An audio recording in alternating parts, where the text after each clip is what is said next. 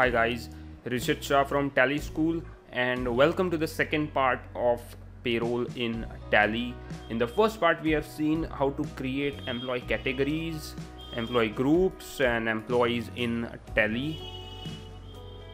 Okay, so much horning outside. So in this part we are going to see how you can create units for work, attendance, production types and pay heads in Tally. So this is the second part. If you have not watched or seen the first part, you should see the first part, because without seeing the first part you will not be able to understand the second part as well, because they are connected. We are going through single example in all the parts. There are total 4 parts that I'm creating here right now. This is the second part. So we have taken one single example. We have created 2 employees, Kajal and Ajay, and I have explained everything about the example also in the first part. So please see the first part. Otherwise, I'm not just trying to get more views, but you will not be able to understand. And I cannot explain everything again in this video, because these videos are already very long. The first part, I wanted it to make it to 20 minutes, but it 15 to 20, but it became 25 minutes because I was explaining everything in a detail. So not to make videos any longer, in this video we're going to see how you can create units in Tally. So we have already created employees in Tally. Let me just reload this page because the images have not loaded perfectly. So let it reload, and I will just fast forward this part of reloading if the images don't load perfectly. Okay, so now here we will see how you can create units for work, attendance, production types and pay heads in Tally. I have linked this post in the description of YouTube video, so if you want to see this post, everything I've written it here with instructions, with pictures, so you can come here and see it. Let's go ahead and let's see how you can create units for work, attendance and production types and pay heads in Tally. So units for work are required to calculate the amount of salary and to calculate the attendance as well. Units for work are used when you are calculating the salary on the basis of hours worked or days worked. By default, there are units in Tally for an employee to calculate the salary, but if we are calculating the salary or wages of workers on the basis of hours, there are certain jobs in which workers or employees work on the basis of hours and they get paid on the basis of hours they have worked. So if we want to calculate that, we can create units in Tally, and we will be creating units in Tally for that. They are also called compound units, because we will be going to mix days and hours and create a day of 10 hours. A day is not of 10 hours, but for work it is of 10 hours. So it is one day of 10 hours. It is a compound unit. So let's go into Tally and create units for work. So once you've enabled payroll in Tally, you will see the payroll info option. Under the accounts info option, we'll go in there, and we have already created these 3 in the first part of this video. Okay, so we will now be creating units work or units for work in Tally for employees. So you have to go into this option in payroll info menu, and we can see create, display, alter. You have to go to create because you have to create the units. I've already created the units, so when you go into the create option, you will see a small screen like this. I've already created the unit, so I'll go into my units that I have created and show you what you have to do. So I'll go to alter and then days. First we'll create days. So what you have to do is just symbol the type days here against the option of symbol. Type days because we want to create days, and formal name, if you want to put, you can put anything here as a formal name, but it is not required generally. Not applicable. UQCs, these are for GST purposes, so we'll select not applicable. And number of decimal places 2. So after the days, let's say 10 days, to 10.00, that is 2 zeros means 2 decimal places. Generally we keep it to 2 because might be useful in the future, otherwise it is not anyway coming in between our work, so put it to 2. We can use it in the future, and if you don't want to use, that's cool. Okay, so type days and select 2 here and press enter, and that's how you can create days. Similarly, in the exact same way, we have to create hours. So simple hours 2, that's it. Go ahead and create both the units. Now we have created both the units because we want to create a compound unit that is a day of 10 hours, which I have already created. So I'll go in there. What you have to do is, let me show you by going in the create option. Go to create if you are in the create. Now you can notice your type is simple, already selected by Tally. What we have to do is press backspace or click on it and select the type as compound, because we are going to mix the 2 units, the 2 simple units that we have created to create one compound unit or one single unit for work. So select compound and you will see the menu like this. Now in the first unit you have to select days, first unit, so I'll select days. Conversion is the conversion factor. So let's say we have to create 10-hour days or days of 10 hours, so we'll select conversion as 10, and in second unit we will select hours. So you can see days of 10 hours. This is how you can confirm. Otherwise many people get confused and they might create hours of 10 days, but first unit is always bigger, second unit is smaller, so you can remember that way also. Days of 10 hours, you can remember that way also. The off written here is for that. So days conversion 10 hours. It might be possible that in your company or wherever you are working, the days are of 8 hours or 12 hours depending upon how much the shift is, so you can change that to 12, 8, 9, whatever you want, and create the unit. So I've already created the unit, I'll not accept it, but you can create like that. So this is how the units for work are created. We have created a one single unit of a compound unit and 2 simple units. Now let me go into the post, and we are working according to the post because it gives a clear-cut guideline as to how we should proceed. So now we have created the units. I've already explained everything in the post as well, whatever I've just explained in the video right now. Now we are going to create an attendance and production types in Tally. So attendance and production types are required to create the attendance voucher. We are going to create, or we will be going to create 2 different vouchers at the end, that is in the 4th part when we finally create everything and just the voucher entry is needed or the salary entry is needed.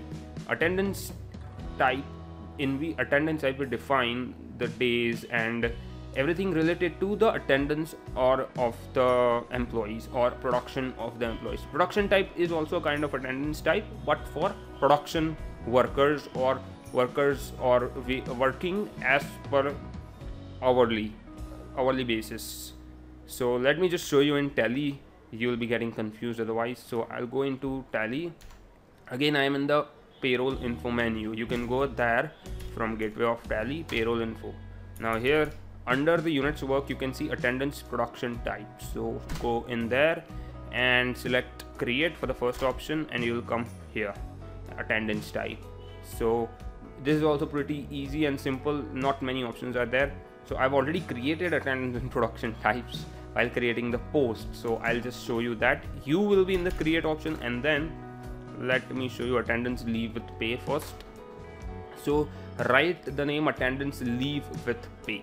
This means this I have written consciously, or I know why I've written leave with pay, because when there are 2 types of companies. One is the company which cuts your pay when you take a leave. Another kind of companies which do not cut your pay when you take a leave from the company.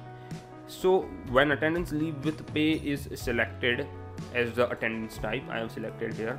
So that means your attendance will be considered even if you take some leaves. So that's why I have created the name attendance leave with pay. You can also create attendance leave without pay, so you have to change the name to attendance leave without pay in case your company cuts the pay of the employees when they take leaves. So there are certain leaves in the year for which they are paid. So I have created that kind of attendance type here. This is just the name, so we can know by only seeing at the attendance type that it is leave with pay attendance type. Then press enter. It will be under primary because we have not created any other production type or category here, so it will be under primary.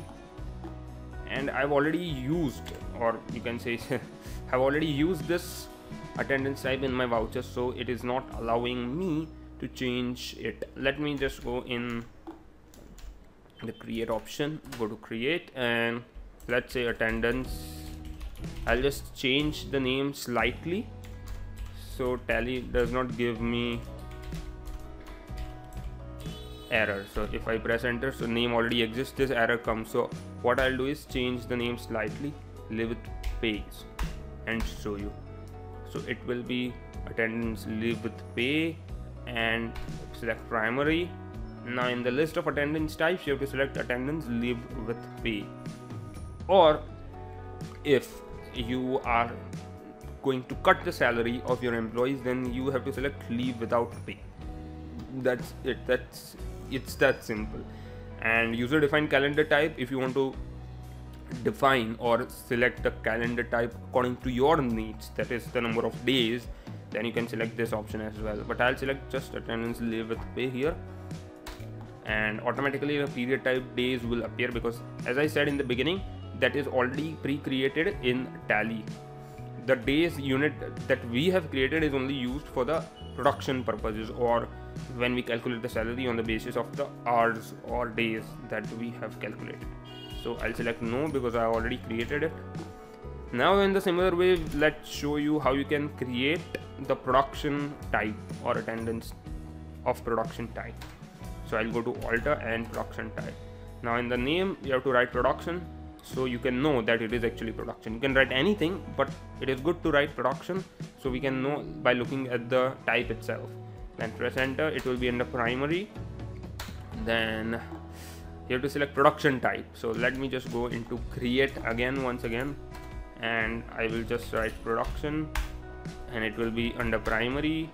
It will be production, attendance type production, select production here, press enter, and we have created a unit, compounded days of 10 hours, so select that and press accept. So I've already created this unit, but what I will do is delete this because we have two units with the same type. So I'll delete the prod.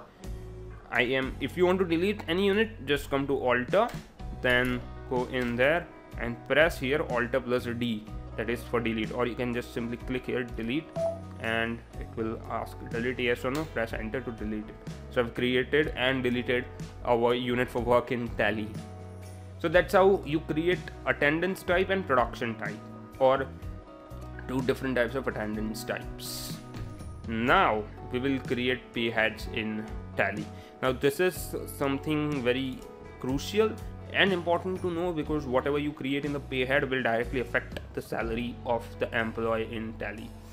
So we have already created production types. Now it is the time for pay heads. So let's just go into the pay head option. So in the payroll info, go to pay heads and select create if you're creating for the first time. I'll be explaining each and every option, but I've already created the pay head, so let me go to that created pay head and explain you what I have done. So I've created two different types of pay heads. Basic salary for Kajal. If you remember, in the first example we had two employees, Kajal and Ajay. So for Kajal it is basic salary, for Ajay, which is who is working in the production department, that is production. So Kajal, basic salary. The name of the pay head I've kept it basic salary, because again, by looking at the name of the pay head, I can know that this pay head is just for basic salary, nothing else. In Tally, we can create different pay heads for different kinds of incomes of the employees. Say for example, an employee in your company gets a basic salary, that is fixed basic salary, plus a variable commission depending upon the sales that he makes or convert the clients. So we can create another pay head named commission and add it to the salary of the employee by defining the details here. So for every different kind of income of an employee or expense of an employee, you can create different pay heads. We can also create different pay heads for different allowances given to employees. For example, if your employee takes his or her vehicle outside the company for the official work of the company, then he gets paid the transport allowance or something like that. So we can also create a different pay head for transport allowance for the worker and add it to the final salary of the employee while creating the voucher in Tally.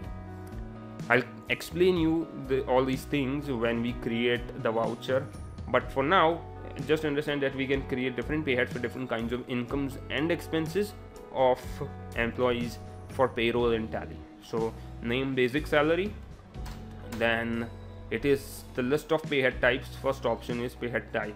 So basic salary is actually earnings for employees because he's earning this. You can also select bonus, then deductions for employees if you are cutting the employee salary for any work done by him or any work that you don't want and still he has done, so you can cut the salary, that is deductions.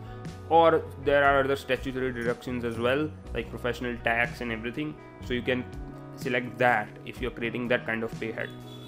In Tally, in payroll, the pay head means one kind of income or one kind of deduction for your employee.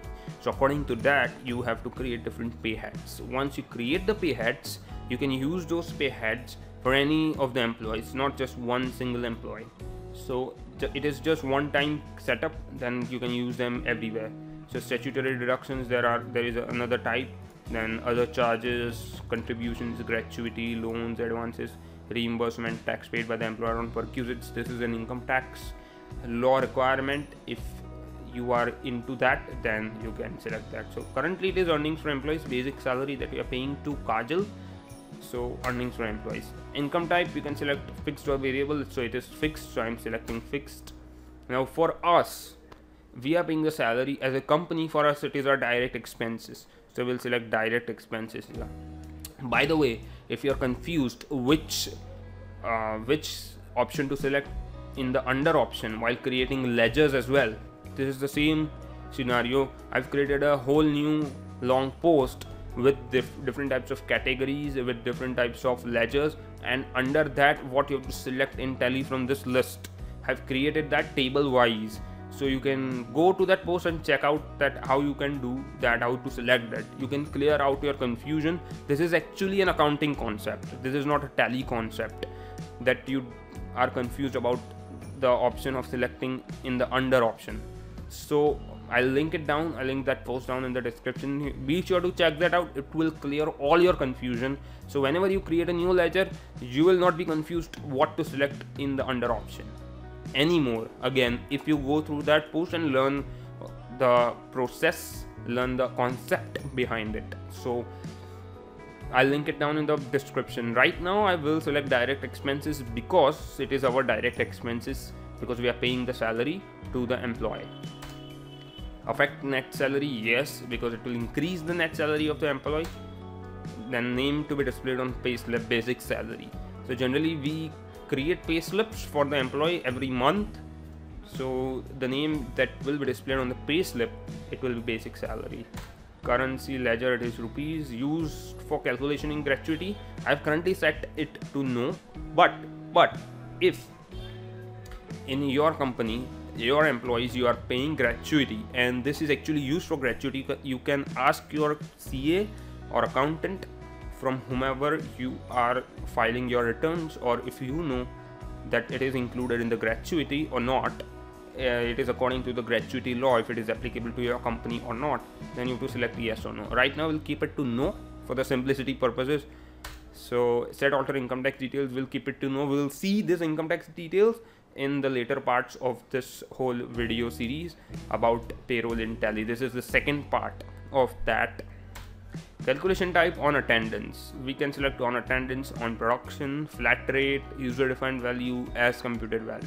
But we'll select on attendance, so on the number of days that the employee has attended the company or came to the company, we will calculate a salary on that basis. So, and then in a list of attendance types, it will be attendance live with pay. This is, we have created the attendance live with pay type, so we'll select that which we have created. And calculation period, days, we can see here days. You can also select months if you want, then you have to create 12 different entries, but I'll select days. So what it means is we can enter the total number of days while creating the voucher entry for that, payroll voucher entry for salary, and then on the basis of days it will calculate the salary. If we select month, then in that entry we have to enter the number of months that he has attended. But days are a good way to calculate the total number of days yearly for an employee. Press enter. Rounding method you can select according to your need, but I'll select not applicable. And opening balance, if there is any opening balance of the salary, then enter that, otherwise just press enter and save it. So we have created one pay head for the employee Kajal. Now we'll create another pay head named production for Ajay, because he is in the production department, and the name is production. Now the options are almost the same, except some options like calculation type and all. So it is almost same. The name is production because it is a production pay head. It is earnings for employees, fixed income type, direct expenses for us, affect net salary yes, name on payslip production, calculation of gratuity no, income tax details we will see it later. Now when you come to the calculation type, in the previous basic salary that we had created for Kajal, we had selected on attendance. Now we'll select on production, so select that, and then production type is production days of 10 hours, so select that. That's it. That's the only change we have to make in this pay head in comparison to the previous pay head that we have created. List of rounding methods not applicable, and created. So we have created two different pay heads for our employees as well. So let's go back.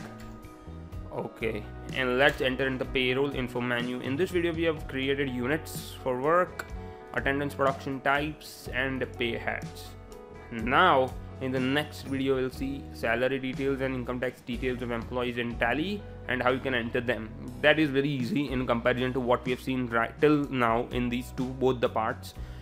So if you have watched this video till now, or if you're watching this video till now, I salute to your hunger for knowledge, because most people will not come at this point to watch the video unless you actually want to learn something new about Tally. So thank you for watching this video till now, and if you liked it, subscribe to Tally School channel. I am uploading 2 videos daily, that is I'm publishing 2 videos daily, one at 9 AM in the morning, second 5 PM in the evening. So you can watch 2 videos daily, and if you have any questions, suggestions, comment down below and I'll reply to your comment. I'll take your comments into consideration. If you have any problem, then I will try to solve that problem as well. So subscribe to Tally School channel, and I'll see you in the next video. Thank you very much for watching this video.